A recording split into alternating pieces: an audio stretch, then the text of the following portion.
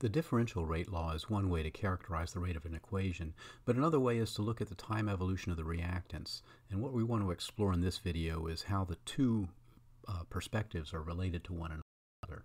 So our learning goals are to use the differential rate law to determine the time evolution of the reactants. So let's see how we might track reaction progress. Suppose you know your location and how fast you're moving and what direction you're headed.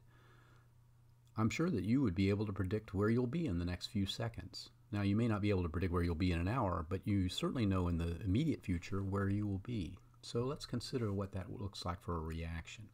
So here's again our favorite reaction, N2O4 going to 2 NO2s, and the rate law in this case we're going to suppose is a first order rate law, so the rate is equal to the constant K times the concentration of N2O4. So if we know what the concentration of N2O4 is at some time 0, and I'm going to use a subscript here to indicate the time, then we know that the rate at that time is just going to be K times that concentration. So in other words, this is something that I can actually calculate. And this thing, K times the concentration, tells me the slope of the change at that point. All right, so how can I use that? So in other words, what I know is I know where I am, I know the concentration at time 0, and I know how fast I'm going somewhere else and what direction I'm headed.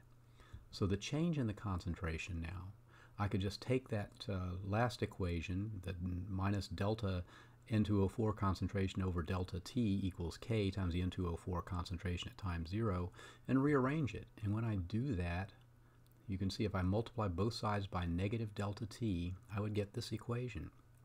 All right, so what is this telling me? This is telling me that the change in the concentration in that first interval delta T is changing by this amount minus K times the concentration itself.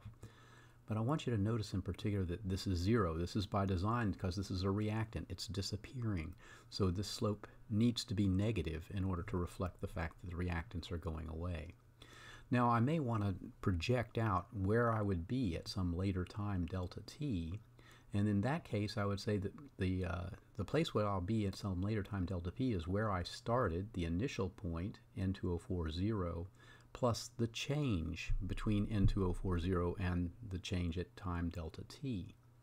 Now, I have an expression for that already, because that's what's directly above, so I can just plug that in, and when I do, I get a very simple equation that the concentration of N2O4 at some time delta T is just equal to the value of the initial concentration at time 0 times 1 minus K delta T.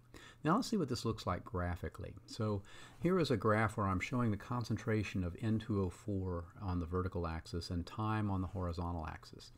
And I'm going to chart this out for 3 times T1, T2, and T3 that are after time 0. I've shown you where the initial point is going to start. Now, the whole point of this derivation is that we know at the initial time what that slope is because it's directly proportional to the concentration of N2O4 at that time. So now if I just follow that slope, basically make a line, and see where it crosses time T1, that gives me an idea. So this is the slope. That gives me an idea of what the concentration will be at that time. Now here's where the tricky part comes in. Well, it's not that tricky. What we're going to do is recalculate the slope. The concentration has changed. We know the slope is dependent upon the concentration. So now at this smaller concentration, the slope is not going to be quite as steep. So if I follow that slope, it's not quite as steep as it was the previous time. I'm again going to chart it out to a time T2, and that's going to record where I am at time T2. Now I'll do that again and again because the concentrations are getting smaller, the rate is getting smaller, which means it's getting more gentle, it's getting less steep. So the next one will be a little less steep yet, tells me where I'm going to be at time T3. And of course I can keep going in this a couple more times.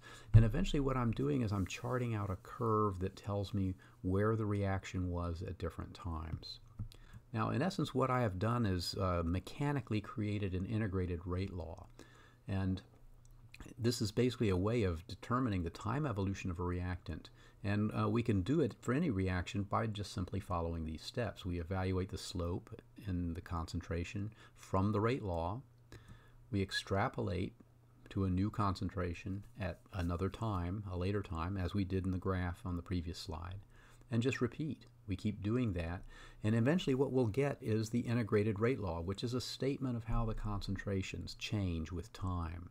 So what we've done basically is done a very, I'll say a poor man's version of a little bit of calculus. So I didn't want to scare you with calculus, but really all we're doing is we are integrating the differential rate law, and that's what we've shown here. So what does this look like for the first order rate process? So our differential rate law would look like this. So what we just showed. When we actually solve this mathematically, we get an integrated rate law that looks like this, where the concentration of N2O4 at some time t, and you'll see that I've written that two different ways. One is a function of t and one with the subscript t. I just want to indicate that these are trying to indicate the same quantity. Now, that concentration at time t is going to be equal to the initial concentration at time 0 times this strange thing, e to the minus kt. And e is this weird transcendental function. Actually, no, it's not a transcendental function. It's a weird constant that goes on, irrational number that goes on forever. It's the natural base, and it's basically the basis for the natural logarithm, which I've drawn there. So a0 is the starting point for our calculation. K determines how fast the function is going to disappear to 0. So if k is large, there's going to be a rapid decay to 0, and if k is small, we're going to have a slow decay to 0. Now I've drawn a picture of this function over on the right-hand side, and you can see it's very similar to the picture that we derived in the previous slide. We start at initial concentration A0. It slides down. It's like a nice water slide at a theme park. And it will eventually approach 0 at infinite time. So as time gets very large, that quantity e to the minus kt is going to get very, very small. Okay, but we now understand some of the elements that go into this and some of the elements that shape this integrated rate law for this particular equation.